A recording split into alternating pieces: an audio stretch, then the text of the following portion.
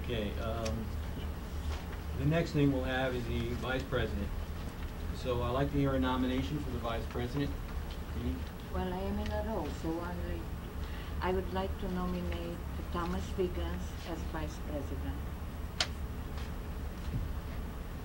Okay, anybody else, please? Going once. I'd like to nominate Mike DeLuca. Mike DeLuca.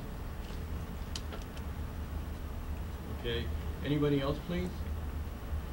All right, so we have two for that office. Okay, and now I guess we'll just take a vote on.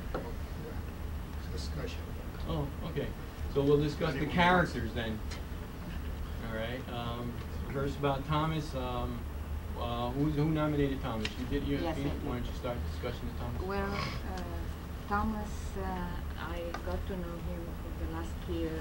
Speak up, please. Yes, I got to know him from the last year, and I think so that he's a gentleman. He knows how to treat us well on the board, and he makes he knows how the rules are here, and he's more articulated than I am to say, and I hope that you will want to do this job. That's it.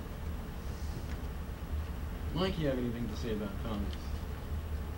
I just like to say that I don't want to accept the position of vice president, so I'm all for Thomas.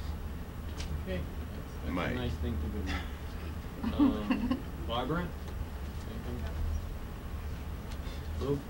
I think Thomas is a real gentleman and a terrific asset. No, thank you, Thomas. Thank you. I'm all for Thomas. Lama? I'll vote yes for Thomas. Okay, so all those in favor of Thomas becoming vice president of the GTCA for a one-year term?